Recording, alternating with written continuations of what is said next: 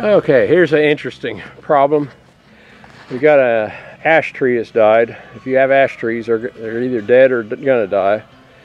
And it has tipped over, and it is hung up in an elm that's about 12 inches diameter. And the way it's laying on that elm, it's going to want to roll left if it comes loose up there. So, and one limb is also up in a sassafras, so a little bit concerned if I drop this, get too much movement, it may want to throw chunks. But anyway, I'm going to reset this camera so we're kind of looking up along it. I'm going to do the vertical cuts through that, try to get it down a little lower.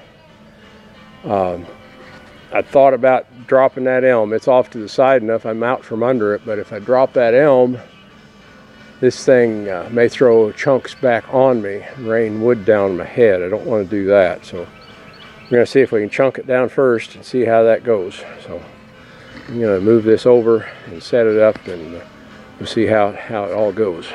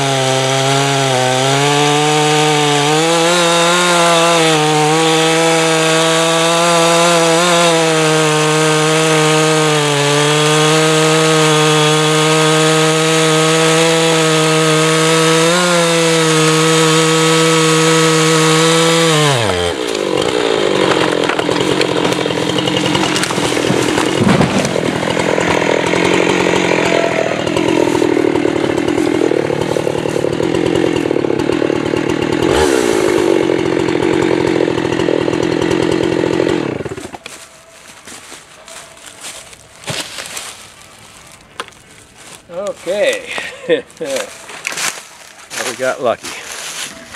Yeah, what happened here, as I was cutting down through that wood's punky, and rather than letting me cut all through, the roll force on that made it go ahead and bust that punky wood, and it rolled, which pinched my saw. So I was standing there with a jammed up saw, but I could see the gap growing wider, and it went ahead and rolled over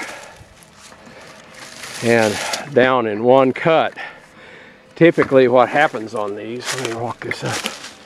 Typically what happens on these things is you keep dropping one chunk and another chunk and another chunk, and it gets more and more vertical, and it becomes a safety hazard to you trying to get down those last few, because they get so vertical they want to dump back on you.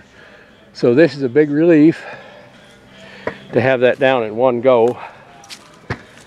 And the sassafras there appears to be okay. The elm has a big old widowmaker hanging up there.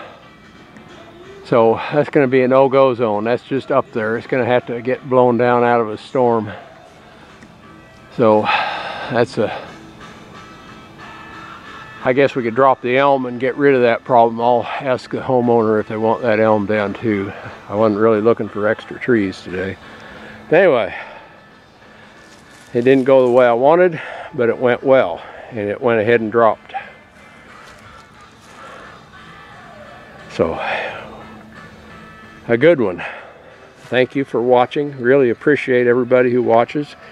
I especially appreciate all the guys who comment that I need to sharpen my saw. I almost forget to do that some days. So we will catch you all later. Bye-bye. Okay, we got her all done. The homeowner's got a tractor with a loader, so they're going to move this. All I had to do is chunk it up, and nothing got broke and nobody got hurt. That's a good deal. Thank you for watching.